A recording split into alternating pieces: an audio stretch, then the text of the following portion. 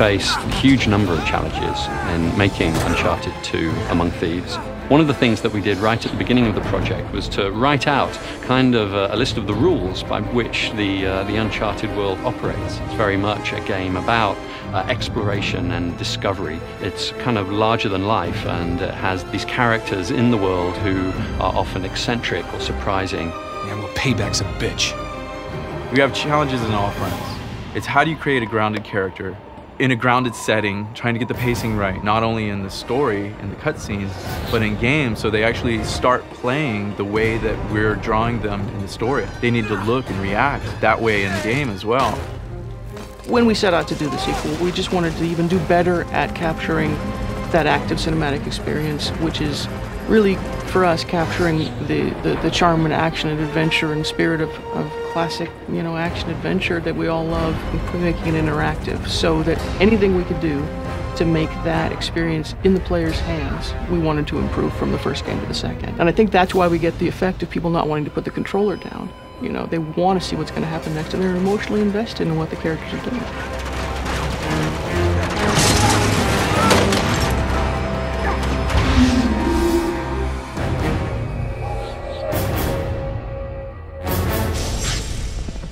He's got a really unique character in Nathan Drake, so we really wanted to delve deeper into the character, figure out what makes him tick, and expand the cast of characters to allow him to have a lot of different individuals to play off. Nate, this is Carl Schaefer.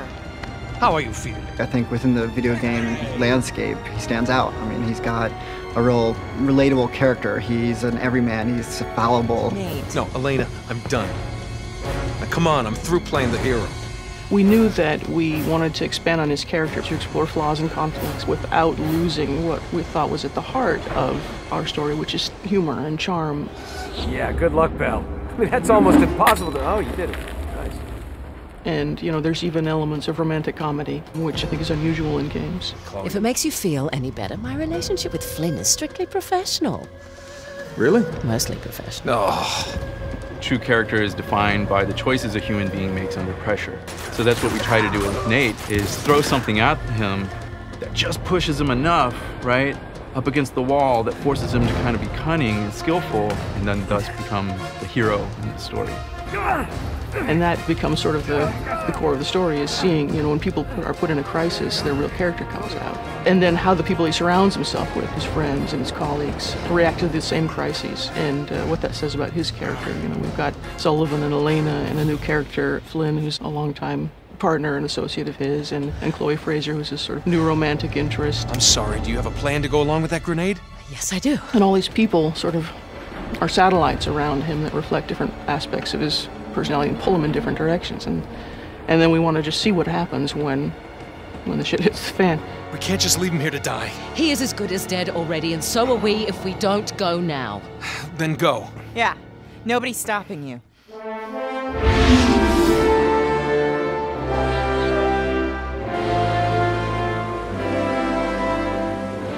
Uncharted has always been grounded into reality, and we try to thread the fiction and reality. We try to push it as much as possible to the fantasy, but it's still believable. We've always wanted this very lush and colorful world. We want just vibrancy in all of our textures, detail. It's just all about detail, detail, detail. Some of us actually been to the Gompas in Nepal and Tibet, and we look at the location and the culture and how rich the architecture is, and just how they've developed their culture and the colors and the design. And sometimes reality is better than almost anything you can create. The big picture and the details. You can't have one without the other. So we'll do a variety of different types of concept art.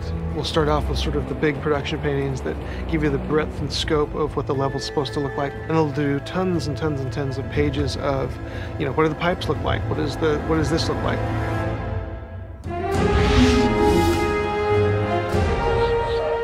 When we set out to figure out the stories, we know that we always want to base it on a real-life historical mystery.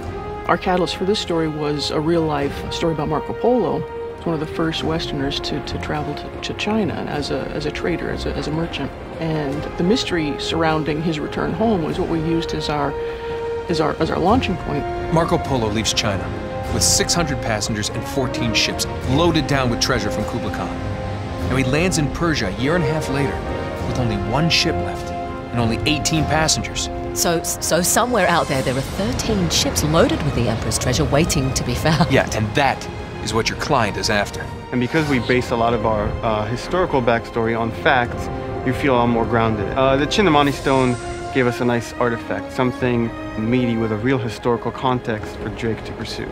So here we have this artifact that somehow ties into Shangri-La, and that was another grounding for us. A lot of people pay lip service to trying to tell a good story in a video game, but they don't really take the steps necessary to deliver on that promise. And our team really has embraced that challenge, and I think we're providing a level of character-driven plot that most games just aren't capable of doing. And we combine that with a really rich gameplay experience that weaves that narrative into the game as you're playing it, and it's just that whole package that we're bringing is what I'm most proud of. But what is it they say? Fortune favors the bold. Right. Lucky me.